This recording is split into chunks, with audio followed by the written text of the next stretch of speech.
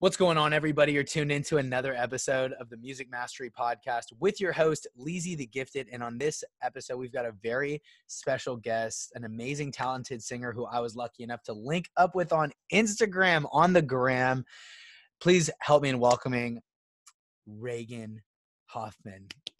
Thank Ragan, you. thank you so much for coming on.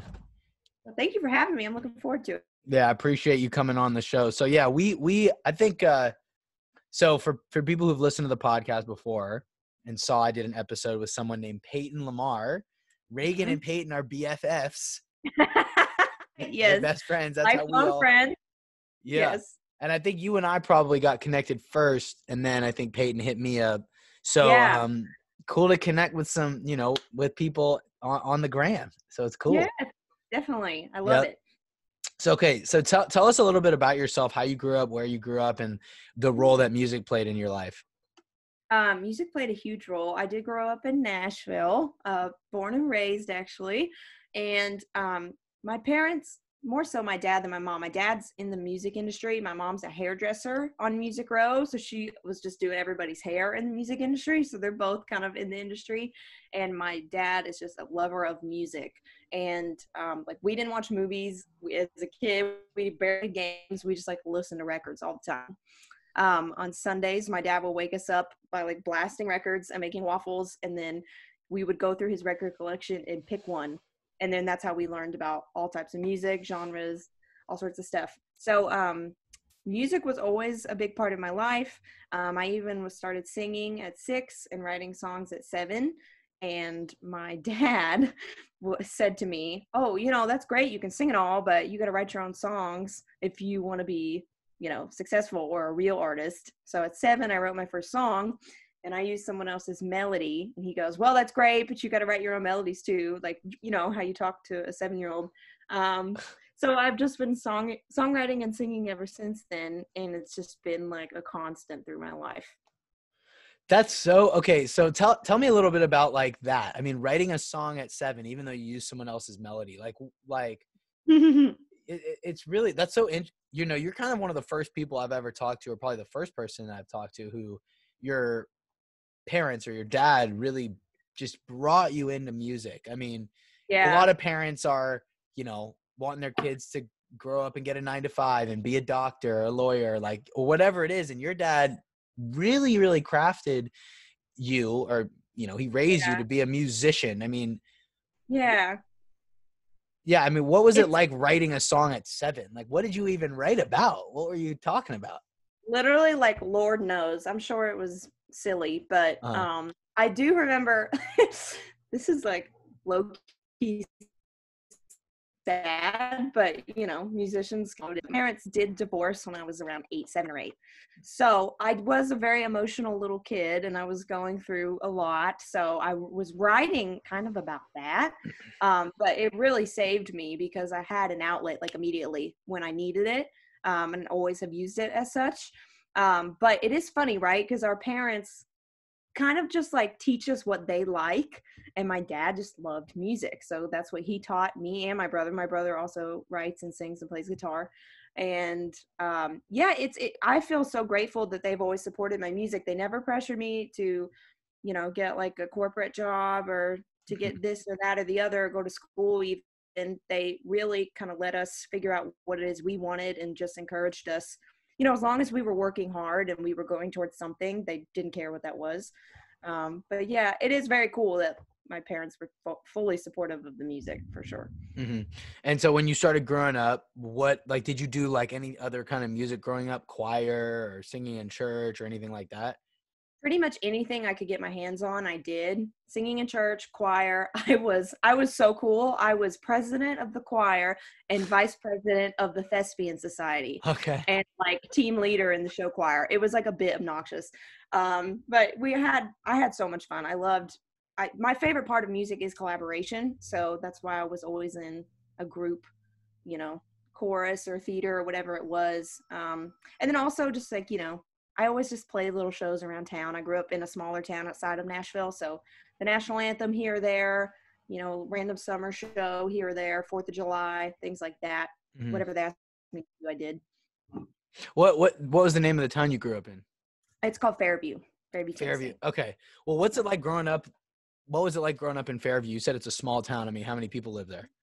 I think it was 7,000. It's probably a little more than that now because Mhm. everything kind of outside of Nashville is blowing up.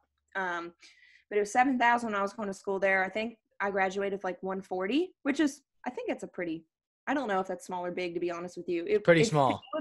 Okay. Yeah, it was a smaller school.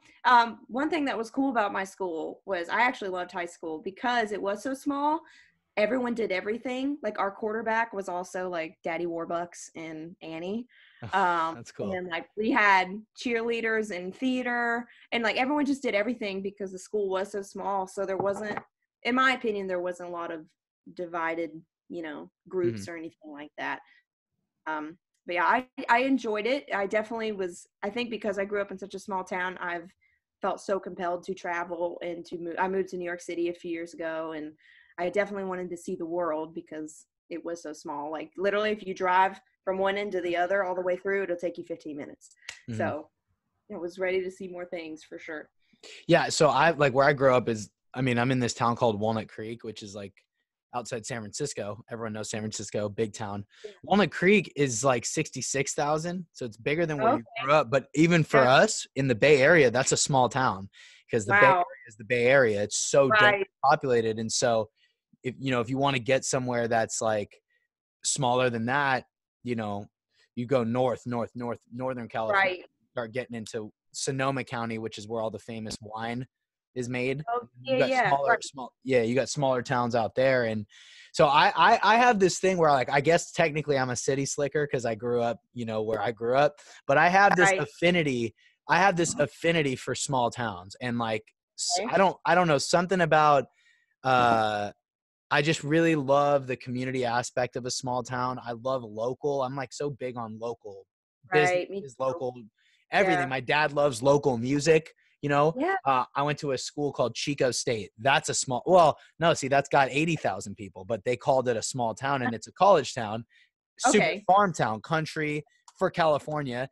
A Right. lot of local music. So when my dad would come up to visit, he'd always be like, "Where's the local music? Where's the local concert?"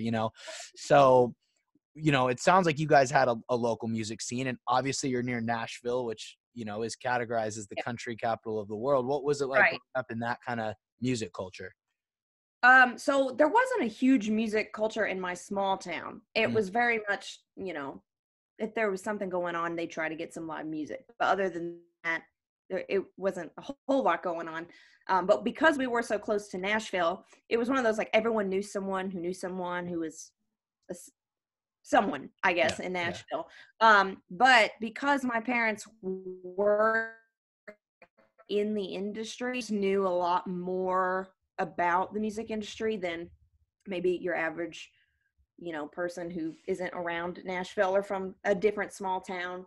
My mom worked on Music Row as a hairdresser, so I was downtown a lot. Like I was on Music Row, and I was always inspired by like all the signs. If you drive down Music Row, you see all the signs of congratulations to so and so on their number one. We just signed so and so. So it was always around, and it was always a motivating thing to see it. And I started taking vocal lessons when I was like 16, and I was going down, I'd ride down to Music Row with my mom. I'd take the car, I'd go to my lesson, and then I'd go back and hang out with her at the salon. But that was just like, I felt like I was going in the right direction. And also, my dad is a roadie, so I grew up like in arenas, like backstage, like seeing how the show and the process works. So I've always had a very deep appreciation for like the men behind the man kind of thing, and Yeah. production and lighting and sound and everything that isn't just like the music on stage. I've always been fascinated by all of that. Very interesting. Okay, yeah. So there's a lot that goes on. That's something people really don't understand about music, is there's so much behind the scenes. Like you'll hear a song on Spotify and the average listener just takes that song for what it is, but they don't really understand everything that goes on behind it. And you go to Right. a concert and you just see this artist do their thing, and you don't really understand that it's like takes like an army to get An that. army. There's like 70 people, just crew alone behind that, and then all the stage hands, all the local people who work the show. Yeah, it really is an army. Yeah. Well, what do you think about now with everything going on? We have this I don't want to talk too much about it, but the whole pandemic thing, we can't go do live shows right now. And the music industry is obviously changed because we can't go do shows. What do you feel about, like, I don't know, what do you think about where things are right now in terms of the climate of like the world with music? I'll touch on this a little bit, but then I do have like a prediction. Okay.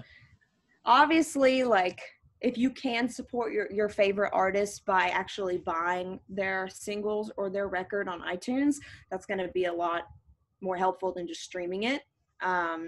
You know, or like gifting something, some merchandise to someone for Christmas, like anything to, like, you'd help your local stores, like helping your local artists, your favorite people will help a lot as well. For the people who are already, you know, establish and tour and sell at stadiums and everything, just, you know, it's something to keep in mind that, you know, those 70 people that are behind them that are on the crew are out of work as well right now. And it's not just like, I think a lot of people think the entertainment industry, it's like, well, they'll be fine. You know, the entertainment industry is full of money. Those people are full of money and they'll be fine. They'll just go back out on the road. But everyone who either works for them or is in the music business hasn't had work for a year and may not have work for another one, or however long it'll take before people can go back out on tour. Just keeping that in mind, you know, when you're trying to support people. But also, I do have a prediction that when people are able to tour again, when entertainment is accessible again, live entertainment, it's going to be like the next renaissance. Like, I have a feeling people are going to go to whatever they can. They might be interested in new art forms that they've never seen before. People are going to be creating art left and right, whether that's, you know, theater or dance, entertainment, putting out albums. I think it's going to be really fun and really cool to see what art comes out of all of this. We've already had a lot of good records come out this year, but I'll be really interested to see how the live entertainment industry works after this. But I think it'll be fun. I think it'll be really cool. I do too. Yeah. I mean, I think concerts, traveling, you know, I mean, people are going to go on a lot of vacations, I'm sure. Everything that was lacking, you know, if you're able to stay afloat through all of this, you're going to be in good shape at the end. So, Right. Okay. I love your prediction because I'm totally trying to be optimistic too. And I love that kind of attitude. So, Yeah. All right. So you've gone into music, right? And so you've been doing, well, let me ask you this, like, you moved to New York. Like, I think you had told me about it when we last talked, but like, just for the show, why did you move to New York? Well, if we want to get real, how real can we get on here? You can get, however, yeah, this is your platform as much as it is mine. Whatever you want to say, it's all good. Okay. So, I feel like a lot of people, when you are on a creative venture and you're going after something, and I was very much hustling.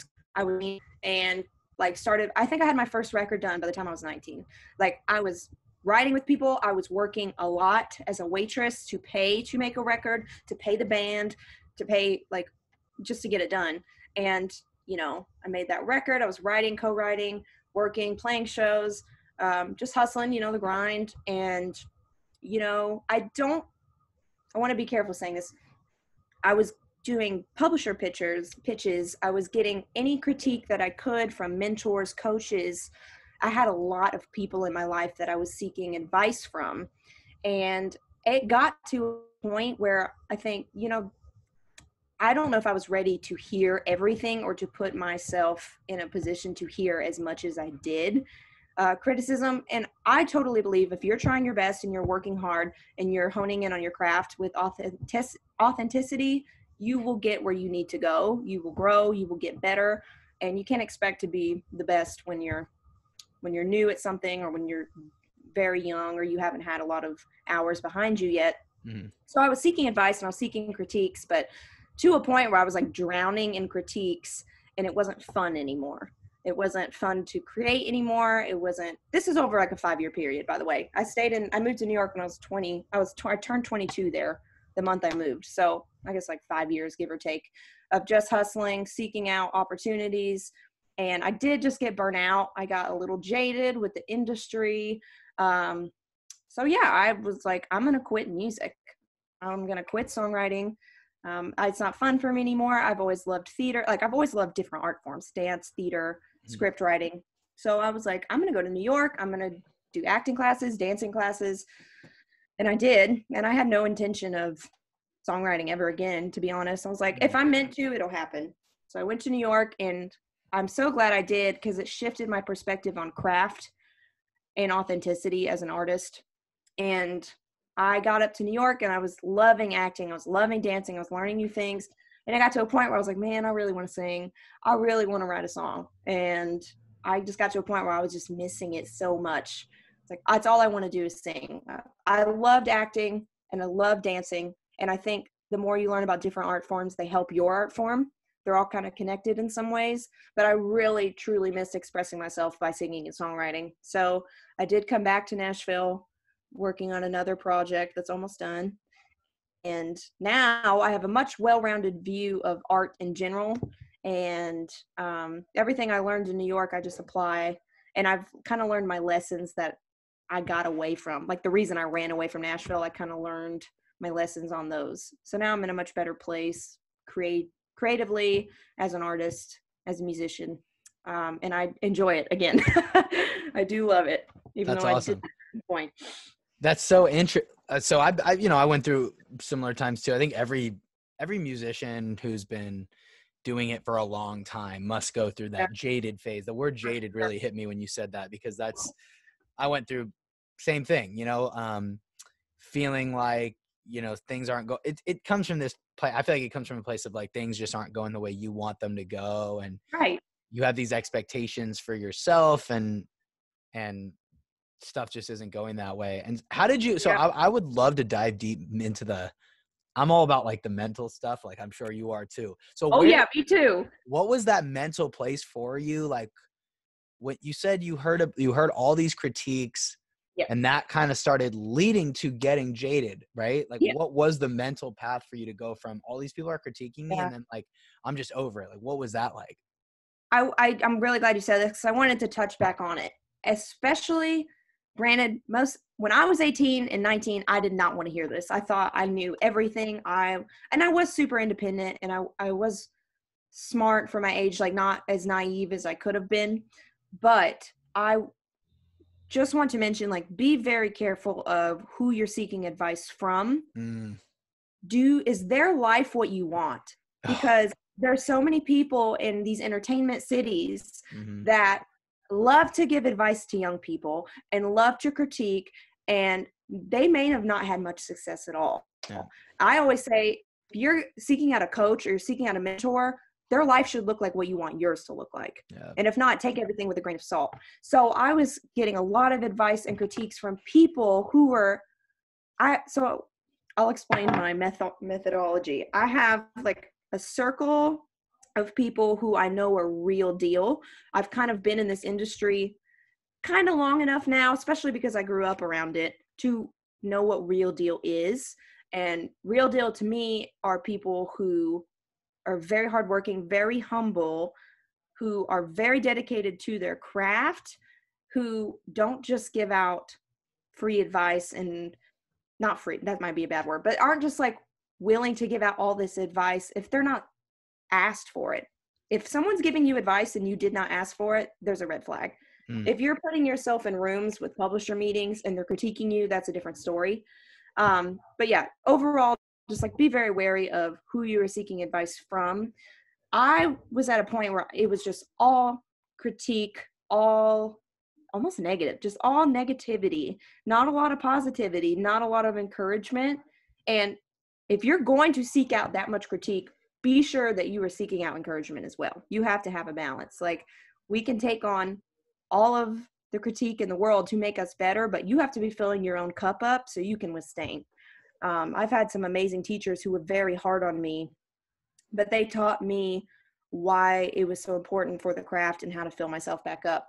So I don't even remember what your question exactly was. No, I just went off a tangent there. No, I'm glad. No, well, now you got me thinking. We're so on the same page about stuff, because when I first started with music, I was, I started taking it seriously when I was 17 years old, and I asked for critiques. And so all my friends, man, if they didn't critique me the way they did, I wouldn't be where I'm at. They really, and Mhm. I wanted them to, and they went harder, like with the critiques on purpose, and I didn't take it bad at all. But then later, and so I knew the difference between that.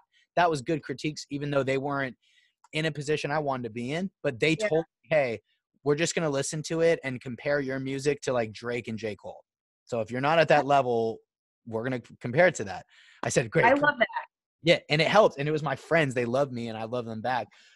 So I knew what that was like. But then I started noticing that same thing when people start critiquing you and you just kind of know where it's coming from. And Yeah. yeah, if you don't ask them and they just kind of tell you, and then it gets like that, not just with music. That's where I learned it, but from life. And we'll talk about your other stuff you do too. But Absolutely. yeah, Yeah. like with exercise, I could go through so many stories, but like with exercise for me, Mhm. you know, I'm like very serious about exercise and about certain habits that I have. And like when people ask, hey, like this year I went through a big transformation. I lost 30 pounds this year and it was fucking Oh, wow. amazing. And Congrats. That's everybody awesome. was like, what'd you do?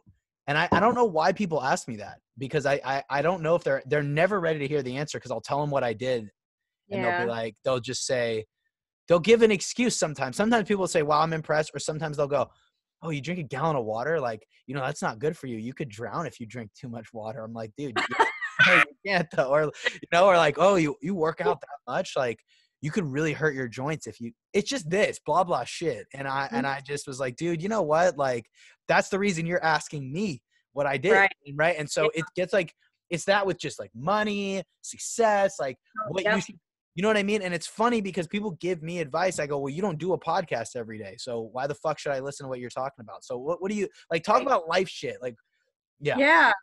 Well, I'm trying to remember the exact quote because it's so good, but it's like it was like some for it quote. If anybody wants to go find it, I love Liz Gilbert. She wrote Big Magic. That book changed my life. But it's something she says about free advice. Okay. But it's so true. You know, like you could be talking about anything. You could be talking talking to a good friend about a struggle, Mhm. and if they start giving you free advice that you didn't ask for, be wary of that. Like I know, like it's your friends and maybe it's a family member, but and especially like older people in the entertainment industry love to saturate you with advice. This is how I did it. Da da da da da da. And the Right. thing about any creative journey in all industries, it never goes the same way for everyone. Right. Everyone has a different path. No one could replicate the same thing someone else did and it worked for them. You can't do that with creativity. You have to carve your own path and figure out what works for you. Um, and you know, just like I received some advice in a class once that said a producer who was pretty successful. He had a couple Grammys and everything, and he said you can either sleep or be successful. And I took that very literally. Ended up in the hospital twice that year. Oh, Um, was not taking care of myself, like literally like months without a day off, like a real day off. And right. I took that advice apart because I was like, oh, I want to be successful. I have to do everything it takes. And now Mhm. I'm a life coach and I've had a very long journey with wellness, not super long, but I'm only 24, but I've had a pretty extensive journey with wellness up until this point. And I realize what works for me is rest and refueling Yeah. so that I can create good work. Because back then I was creating quantity over quality. I was writing probably 5 songs a week, but they were probably all shit, you know, and now I Yeah. write maybe 1 song a week and it's probably a lot better. I'm big on quality over quantity at this point, and you know, taking care of yourself, filling up your cup so you can create more work and you can hone in on your craft. That I think pays off more in the long run, you know. I totally agree. That's so interesting. Yeah. I went through similar, where it's like, you feel like, you know, you can't take a day off. I got that a lot from like listening to Gary V. You know, I got into Mm. him and he talks about that. And um I think that when I got deeper into his stuff, I realized he's just kind of saying what he did. He's not saying what like you should do. And the other thing too is I had to realize that what he was talking about this is why people got to be really careful when they, again, listen to advice or when they hear, Yeah. you know, some icon on social media. He wasn't really talking to me, because I'm not. Yeah. He's talking to people who complain about their life and who like Yeah. are, you know, throwing pity parties for themselves. But I thought he was talking to me because I didn't get it, you know. So I was like, okay, same Yeah. thing. And yeah, I would like how I used to not sleep a lot just because I would stay up late screwing off and yeah, just Yeah, whatever, and now I've realized like, kind of like that rest and recovery, but my own way. I call it like, it's like active recovery, maybe have a day yeah, where right, you just exercise, read a book, like work on music for fun, not just right. for work. And that to Yeah, me is recovery, and music's not work for me. Music's super fun. So if I can take a day where I'm just making beats with, I don't know what's going to happen, or, hey, I'm just going to turn the mic on and record, that is recovery for me mentally. Right. So right. it's not realistic to say 24/7, 7 days a week. But if you're the type of person that complains and Mhm. doesn't like their life, well, then yeah, you I don't know. I think still, but it's like, yeah, the whole like grind all day is only for people who hate where they're at so much and they're so sad and Yeah, sorry. It's like, all right, well then, yeah, you should probably get to it. I mean, what do you think of that? yeah. Oh, I totally agree, and I love what you said of you have to realize that he wasn't talking to you. Right. Um, so, I think we all have idols, we all have people we look up to, and when we see successful people, we do wanna buy their book or we do wanna listen to their podcasts and hear what they have to say, but always, apply it to your life that you're living. Don't just try to start living their life because Mm, they're in a very different place than you. And mm. you're maybe starting at mile 1, they're probably on mile like 700. So comparison is just there's no point. There's no point in comparing yourself to people who are already so far ahead of you. Like you're putting your work in, they're still putting their work in. You're at this place and they're at this place. Um, but the whole concept of wellness with art, Mm. I you in the world that we are in now, especially America, if you go overseas, you know, between 3 and 5, they're having a glass of wine, smoking a cigarette on a patio. Like they don't give a fuck. Like they're not grinding like we are. It's very hustle mentality in America.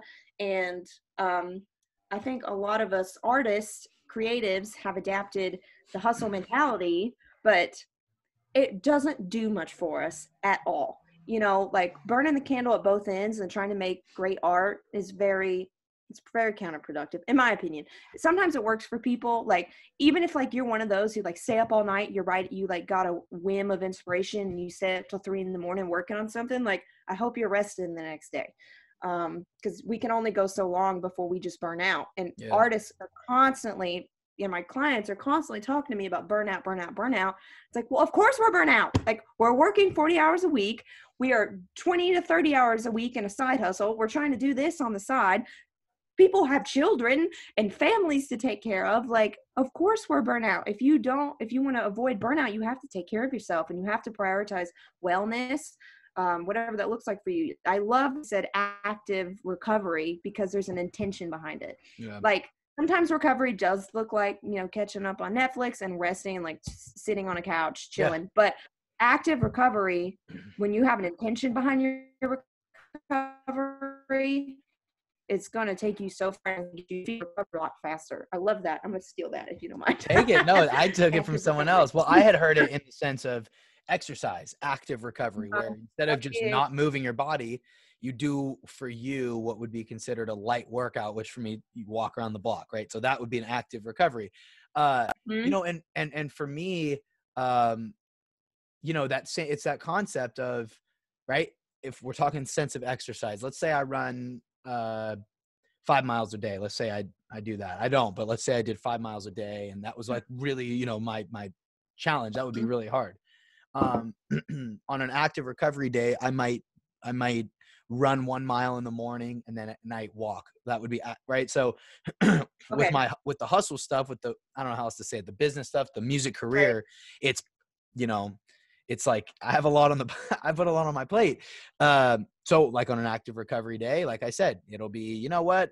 Let's turn the computer on. Let's turn on Logic Pro and let's just see what happens. Like just have some Yeah. fun. Go Right. play music. Hey. Yes. Yeah, go play. I It's love. still pretty productive though, right? Like it's still good for my brain, and I don't I don't promote like uh, I think everybody does their thing however they want. I don't smoke. I don't really drink. I have like a beer sometimes, but I don't really Yeah. do all that, so I'm not big on promoting that kind of stuff. Uh, and like you know, the Netflix time if you need it. I mean, I watched Netflix last night for about 40 minutes. It was great. You know, so I do that too. How do you recover? What's your, like, how do you stay balanced and what do you do? Yeah, I call them my emotional or reset days. Um, my go-to is hiking, like taking a walk in the woods. Nice. Um, sometimes I don't listen to anything and I just kind of let my mind wander. Sometimes if I want to like fill my cup up or get inspired, I'll listen to a podcast or an audiobook while I'm walking. It's really good, like, to process ideas and emotions in motion. I learned that it's in the second Artist Way. The Artist Way changed my life. And I did the second one, Julia Cameron. And then she adds in, you have an artist date, you have morning pages and a weekly walk. But I walk as much as I can. I try to get in the woods. I also will do like a yoga practice. Meditation helps. Journaling is a huge thing for me. I try to journal every day. Mm-hmm. Like a bath is great. Very small things. So what I try to tell people is like, you don't have to spend a lot of money. Like, you don't have to go to a spa or go on a vacation to reset. Like, just small decisions throughout the week or the day to kind of like balance your energy or balance what you're going through, or, we just run ourselves ragged. So that's what I do. I'm trying to think if there's anything else that I do.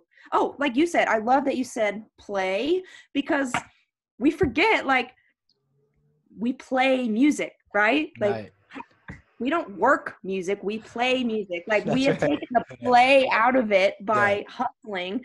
So I'm like you, like, I'll just like, sometimes if I really need like a reset, I will just sit at the piano. No expectations. I'm not trying to practice. I'm not trying to whatever. I'll just play. And maybe something will come to me, maybe it doesn't. Or I also paint and I'll just go to the canvas and try something new I've never done before. I love that you said play, because we are artists, especially full-time artists who are like trying to make money off of their art, and that is their business.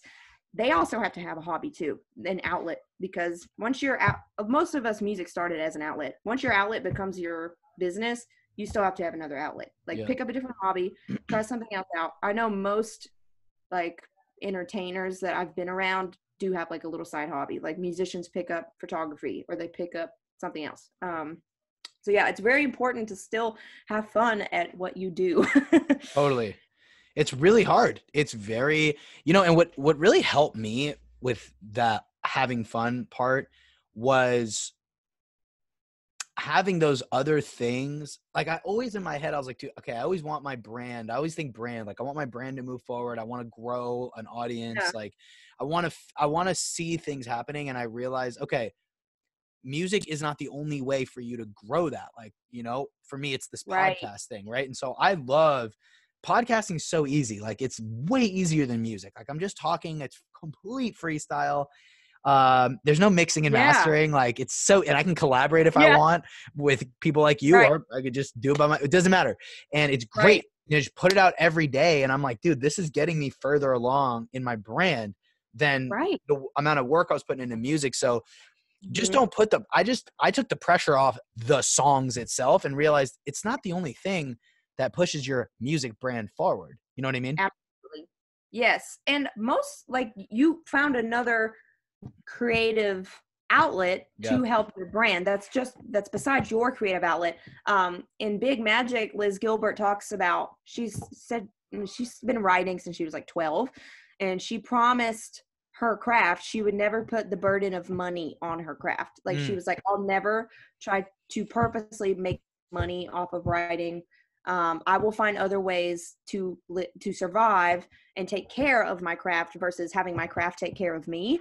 And that is what made me fall in love with music again. When I stopped putting the expectation of dollar signs on my Mm-hmm. art, I got to have fun again.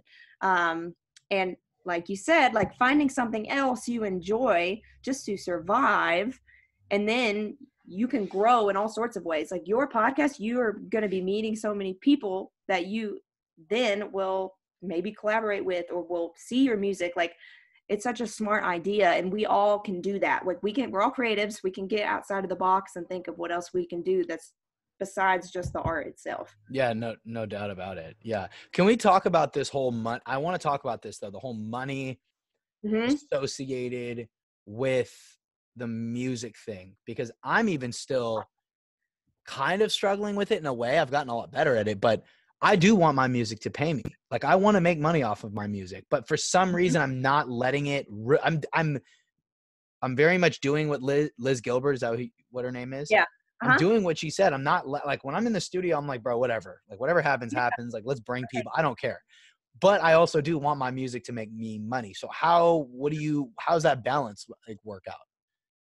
I want to ask you a question. So I feel like you were about to say, but does something, something, something.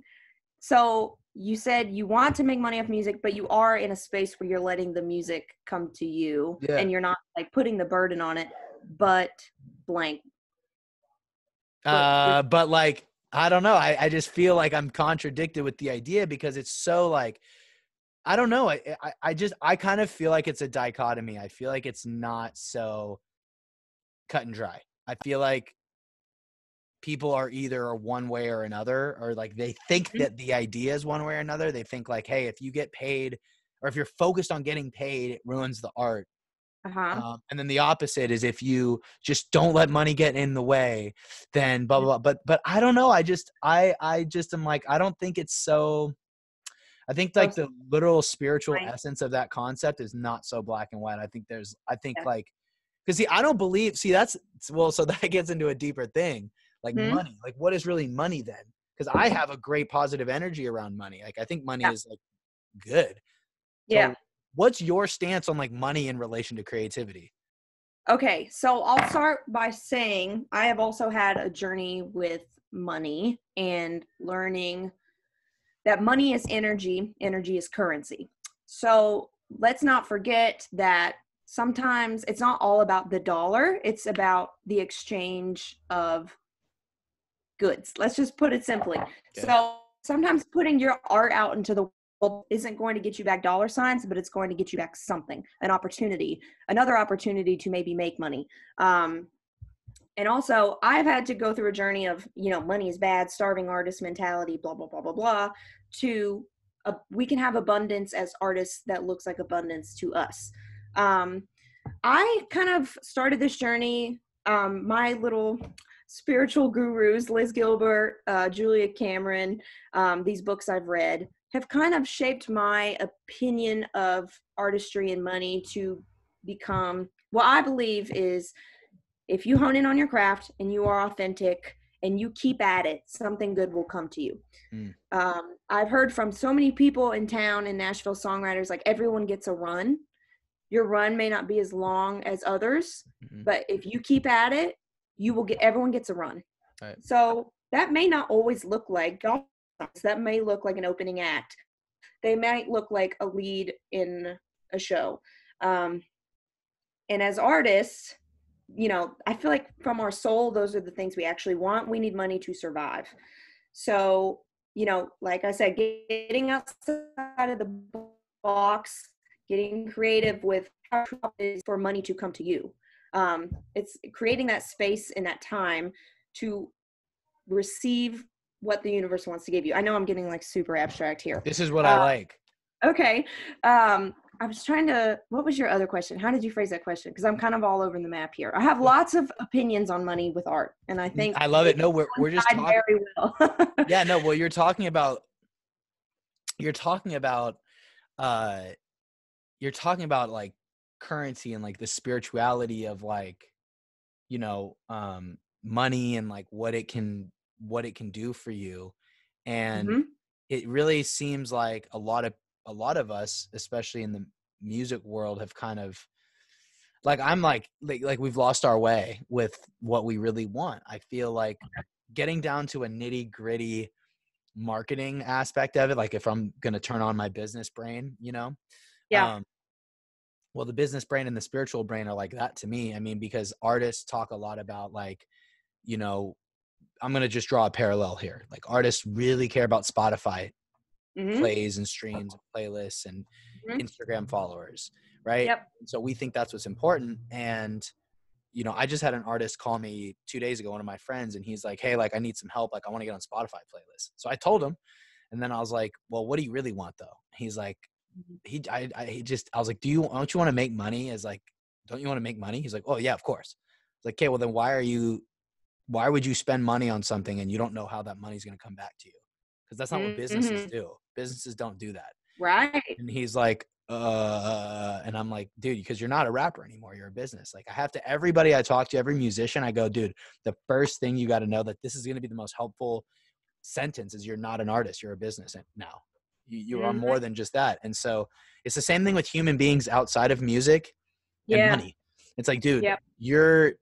why this negative. I asked one of my best friends recently, what do you feel about money? He's like, I need it. I was like, yeah, okay. Do you want it? And he's like, I don't want money. I need money. I go, your perspective's fucked up, dude. Because we wrote all of his goals down. And I was like, every single goal on here can't happen unless you have a fuckload of money. Like all these big goals you have, you Yeah. can't do it if you're having trouble at the grocery store. I said, you better start fucking wanting money. So we talked about it. We pushed his brain up. But so where did that come from in society? This whole negative shit on money. Like, where do you think it came from?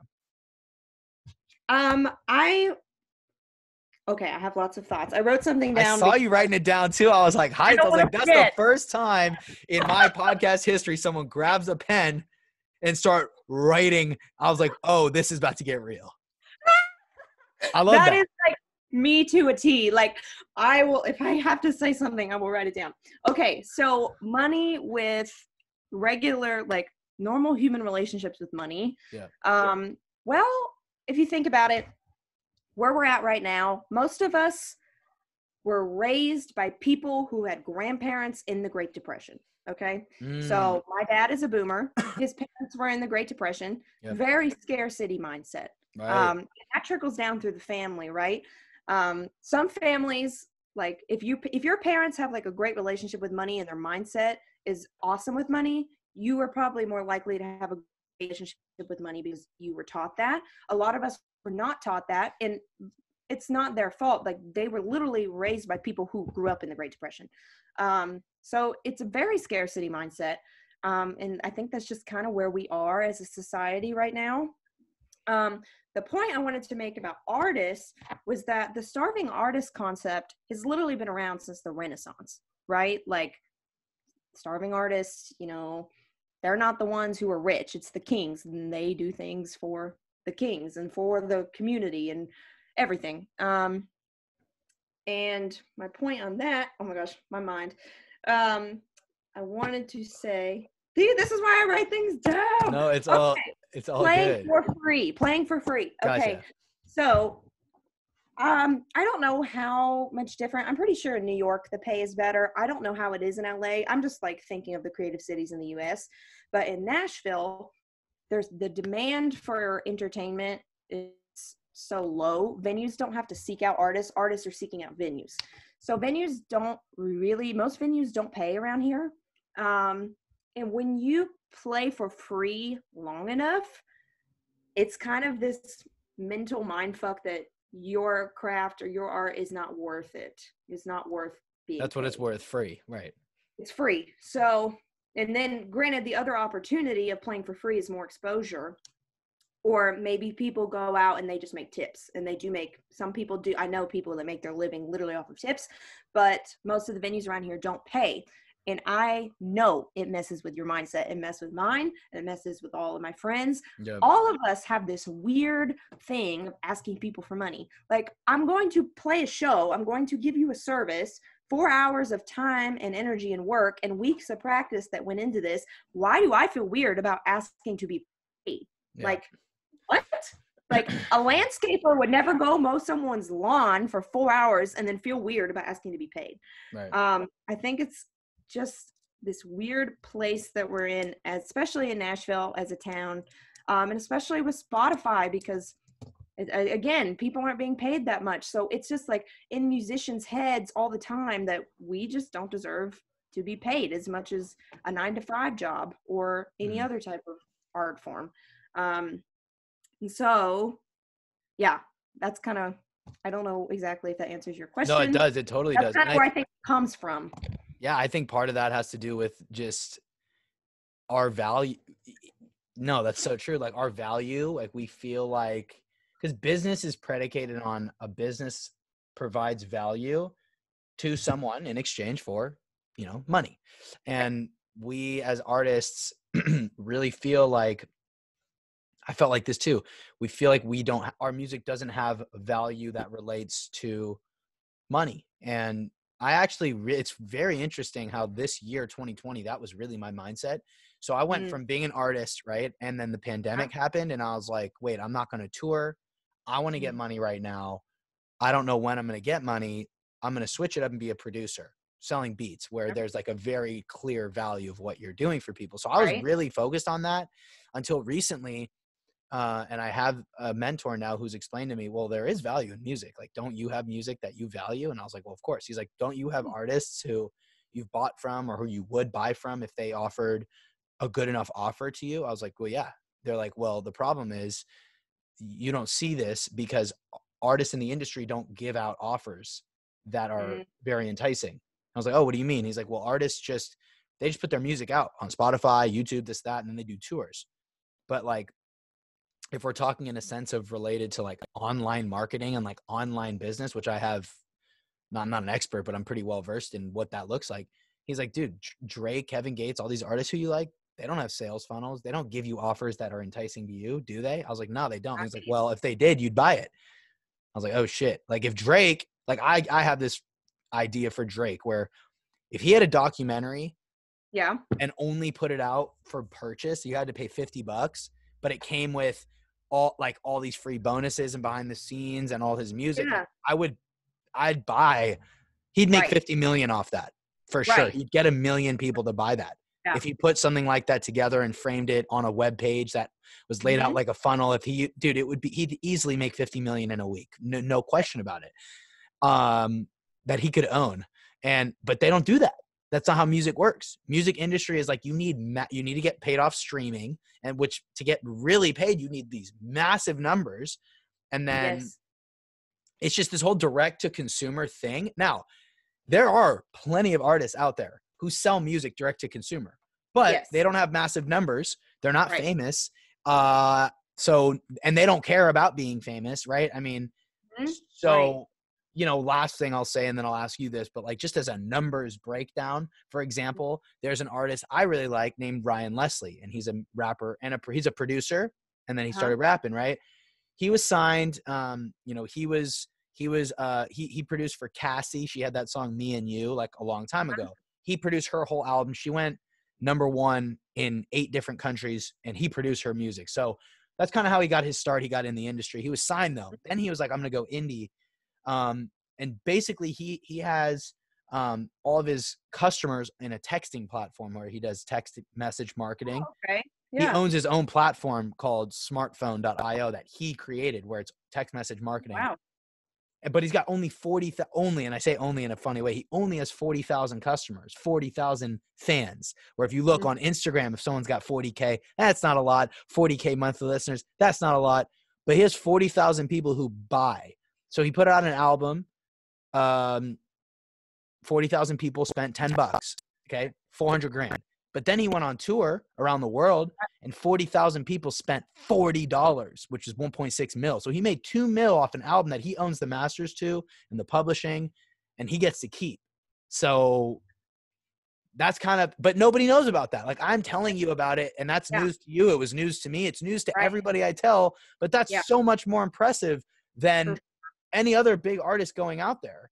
So there is a value. I mean, let me ask you, like, first of all, what are your thoughts? And then what's the value yeah. that music is in your life that you feel like you could bring to Yeah. people? My first thought when you were telling me about that was I imagine that's also a very pleasant experience for the consumer Right. because they feel more of a connection and there's more of a relationship there with one of their favorite artists. I that's how I would feel if one of my favorite artists did that. Yeah. Um my value for music, like, and this is the thing, like, I try to explain this to people, right?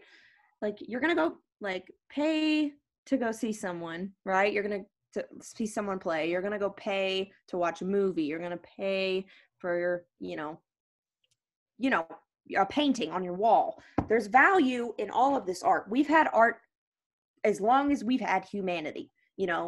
Art mimics humanity and humanity mimics art. Like, it's always been around. Music in my life, like, literally, like, it's that moment, like, this is how I define my relationship with music. It's that moment when, like, I have my sad song playlist on in the driveway and I don't want to get out of the car because I just want to feel this music and feel it's my safe space, where I can process thoughts and emotions and feel like someone else understands, or feel that empathetic voice, and it just creates this, like, I call it like a blanket. Like, the Civil Wars is one of my favorite duos of all time, and when I listen to their records in my car, it's like a blanket over me. But I really couldn't put a price on it because I've had so much human connection because of music, whether that's relationships with people and us, like, singing in the car to our favorite playlist. My dad teaching me about his favorite artist. Me and my dad he's like my best friend. And, like, that is because of music. Like, I always say, like, fathers and sons, like, bonded over sports, and my dad and I got to bond over music. That's why we are so close. So, in the family dynamic, you can bond over music. When you're out at a festival and you make lifelong friends, you're bonding over music. So there is so much value in the experience of music, listening to music, going to see music, making music. For me especially has been, my outlet since I was 7. And I really can't put a price on it. But yeah, it's silly to think that there is no value in that, and that as a musician, you don't have value in your art, because clearly we can see how much value art has since day one, since the earth was created. So, Absolutely. And my goal is, one of my newer goals is my goal is, I want to create a legacy, right? That's like one of the things I want to do. And I want to create an impact. And I'll just be open. It's a self-centered intention. I want to just feel cool. Like, obviously I want to feel powerful, but the way I can see myself doing that is by having this kind of conversation with, like, as many artists as possible, and doing it on that Gary V scale, that major, like, no, this is what you should do. And, my goal is to shut the music industry down, and not shut it down, but not shut it down, shut down the conventional, and rebirth the music industry, our new renaissance of the music industry, where artists control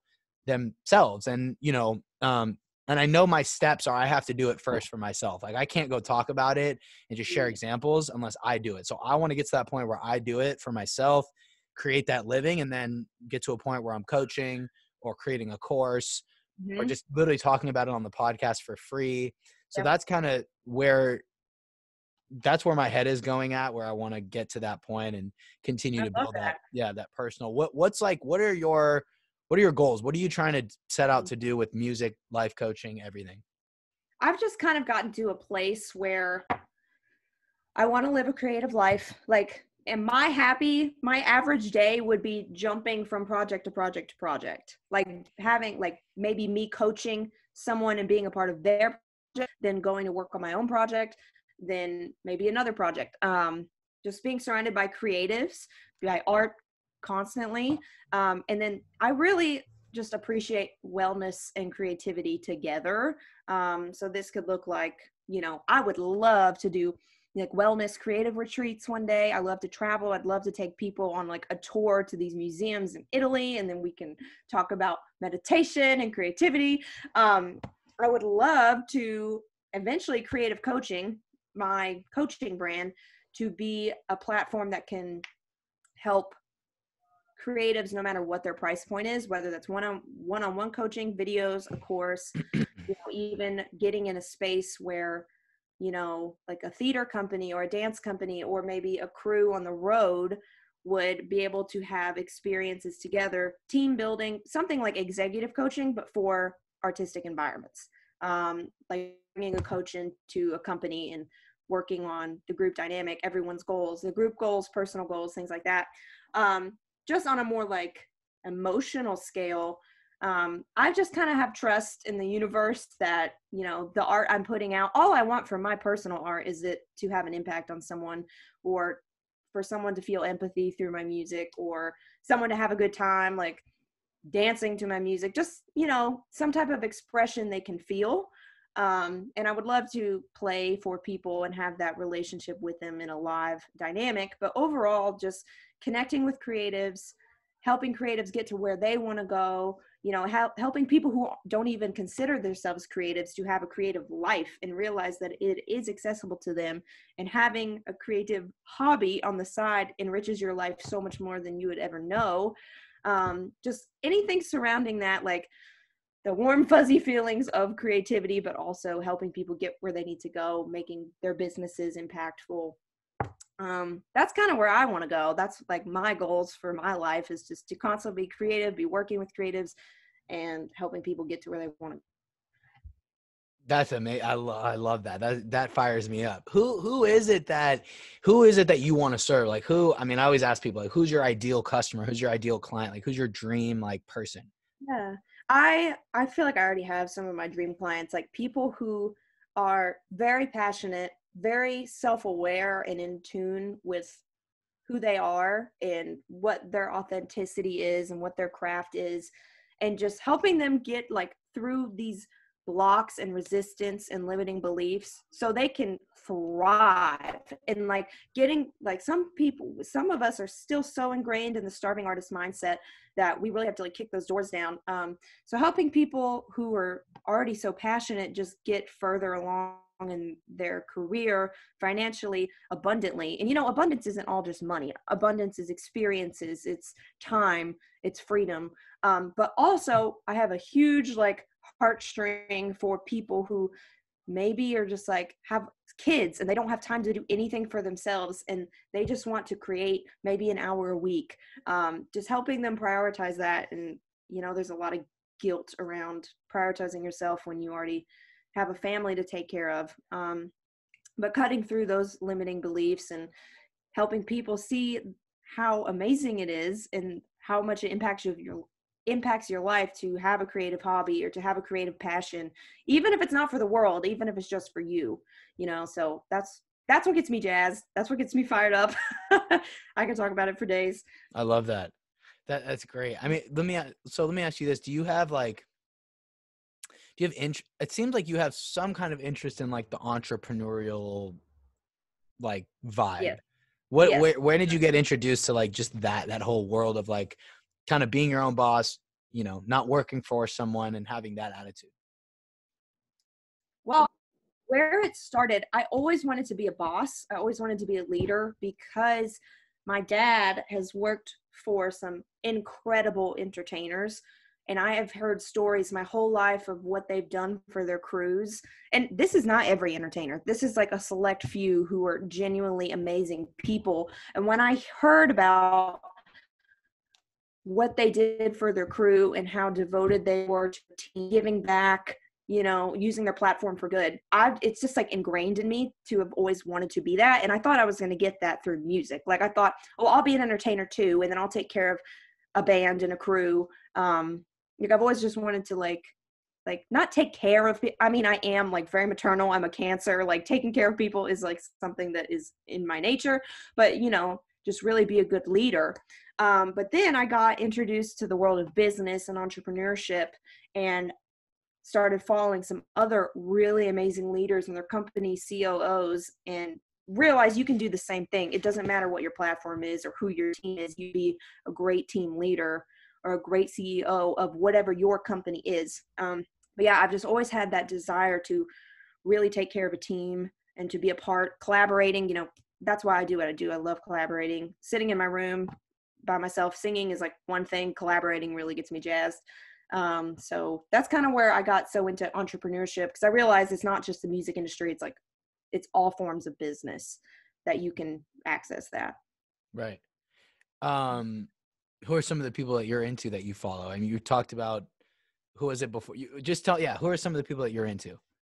So I just started listening to the Story Brand podcast with Donald Miller, and I literally finished, I got his audiobook and I finished it in a week. And he is real deal. Like we were talking about those real deal people earlier. Like he is so real deal. I feel like you can just hear his intentions through what he's doing. Who else? Brene Brown. I love Brene Brown. I know she like runs her own company and team, but I think she's just doing so much good for the world. I mean, Liz Gilbert, I've mentioned many, many times. Who else am I like obsessed with? And then like also like artists to a capacity, like entertainers, who I've heard of taking care of their crews and people who are idols to me. That's kind of all I can think of at this moment. I'm kind of drawing a blank, but those people I've literally they are like my wise men. Like I go to them, I listen to their podcasts, I read their books for advice and inspiration, and I kind of model my life by that. When you have somebody like that who you really look up to, what are some aspects of them that really draws you to them? One thing I always admire is when people do prioritize taking care of themselves, because I just didn't for so long. When I see someone creating so well and creating such good art so authentically, and they prioritize their health and mental health and well-being, that really resonates with me, because now I see how much they coincide, and now I see how important it is. Creating is from the soul, making art is from the soul. So if you're not even paying attention to your soul because you don't want to, because there's so much going on in there, I just don't know how the art could really come from that place if you're not taking care of it. So there's that. Also, it really boils down to like how authentically their craft is.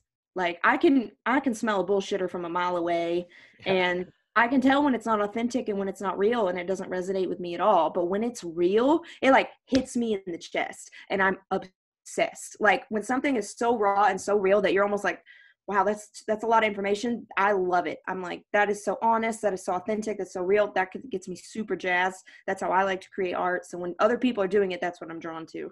Very cool. Interesting. I always like hearing about why people are drawn to certain other people. I've realized that I'm very into like some of the people I like a lot in terms of like entrepreneurial icons. I really like Andy Frisella. I don't know if you know who that is, but I do not.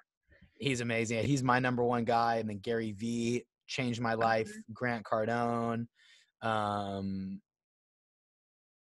Russell Brunson, who's the founder of ClickFunnels. But I was talking to a friend last night or the night before, and I was telling him like, I'm very drawn to people with bravado. I really like admire like Floyd Mayweather, even though he's kind of acts like very arrogant. I'm so drawn to somebody who does that. And I think Kanye West was the first person that I saw where I was like, oh my God, this dude's really just saying how he wants to talk. And it was the first time. It was him, it was Kanye, and then it was Floyd Mayweather. And I just know, I know where that comes from. It comes from a place of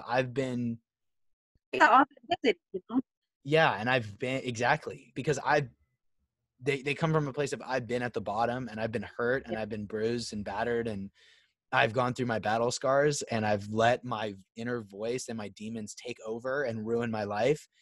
So the bravado, I'm not going to speak for Kanye and Floyd Mayweather. I just speak for me. I know the bravado for me is I'm just trying to, for me, the energy of like the demons inside me, I call it my bitch voice. That's how I've heard it. And I'm just going to call it, that's how I talk. So like that voice. I love that. Yeah. I don't know how else to say it. I am obsessed. Yeah. Yeah. So my bitch voice, I just I go, okay, well, I just came to this realization. I came to this realization recently. Why do I detest like people who throw pity parties and people who are soft? And why do I hate that person? I heard someone say it on a podcast recently and I was like, they said, because you see that in yourself, that's in you. So when someone brings it out, you're too close and like your bitch voice starts getting excited in my head. And I'm like, no. Like you better stay in that cage. And so the bravado is deflecting those people. Cause anybody who gets it That gets makes it. total sense. Yeah. So Yeah. when I show off and when I talk my shit and I do my thing, the people who are confident and like have been through shit and now are confident look at Yeah. me as, oh yeah, I get that. And the people who would hate on that, who I haven't gotten to that point yet, I'm not big enough. When I get to that point, people hate on that. That's who I know. Okay, those are the people who their bitch voice is too loud. So I want to get them. I want to get them out of the way anyway. You know what I'm saying? Right. What do you think of all that? That makes total sense. And I know that that concept so well of sometimes someone really bugs you and they get under your skin and you don't know why. And it's because you may recognize something in yourself you don't like in that person. And they're just like rubbing you the wrong way. But no, I think that makes total sense. And kind of just going back to like the real deal people, like you said, like when you get it, you get it. And when you resonate with someone, you resonate with someone. And going back to artistry, like always create what you feel called to create, because you don't know how many people that's going to resonate with. And sometimes we feel like, oh, so-and-so's already wrote a song about this, or this is, my experience, but everyone experiences this. But you never know who is going to resonate with that. And there's so many artists who aren't that famous that I'm obsessed with. They're like on my desert island disc, like my top 5. And if they hadn't made their records, like my lives would be changed. And no, their audience may not be as big, but it impacted me so much to such a big scale. And you just never know what your art is going to do for someone. So just always creating what you feel called to and doing what you feel called to do because you have it for a reason. That's huge. And that ties back to part of the earlier part of our convo with the money thing. Because if your priority is, hey, I really want to impact somebody with this thing that I'm doing, somebody like, okay, when I first started doing this shit, like nobody was hearing this shit. Like I was, when I was 17 years old, it was just the local people in my school, and I kind of started growing up doing the music thing. A couple of years went by and people started kind of saying, hey, like I've heard your songs, like they're really good. And I was like, oh, I never would have expected this person. And then kind of same with the podcast, like I started the podcast fucking in April. I don't remember what day exactly. It was like in April. And I was just like, I have no idea who or if anyone's going to listen to this. And slowly I've seen the numbers grow. And then people who I don't know say, wow, this episode that you did really impacted me. And I thought, damn, like that is the point of it. And like, I never would have thought that would happen, because when I was so long, so many times where I just put it out and got no reaction at all. I was like, hey, did this work? Like, did I click post? Like I did, but nobody said shit. Yes. So you got to realize, like, for people listening to this, like, if people have so much trouble figuring out, well, what do I post? I'm like, dude, you got to, like what Ragan just said, you got to post like what you're drawn to, and you got to post in a way where, hey, I'm just going to try to impact somebody with this. I'm not going to try to be anything, and just eventually somebody will come to you. You have to keep putting it out there, and you have to do it a lot. You obviously have to promote it. So yeah, totally. Yeah. I mean, I also think that a lot of artists have trouble. Artists have said to me, I don't want to keep putting out music and nobody hearing it. And so they don't put out music. And I go, okay, that's fine. But I don't think, because you don't have a marketing plan, you should stop putting out music. Why don't you just keep putting out music and keep trying to figure out the marketing at the same time? Because, eventually you're going to have to blow up, and you need to practice that stuff. Right. Right. There's something to that too, that I've always believed, like, yes, I totally understand, like, putting music and, it's the same thing over and over, no one hearing it.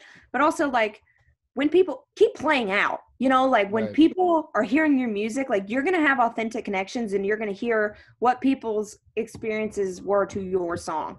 Like that is a great way to test out your songs, which ones you want to put out, like playing it live and getting feedback from.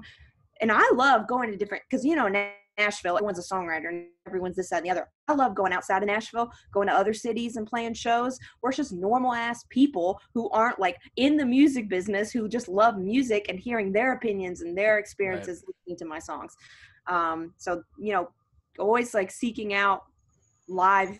I know we can't do that as much right now, but go on Instagram Live and play and just get response, and then seeing which ones really took off before you put them out, and seeing who resonated with it.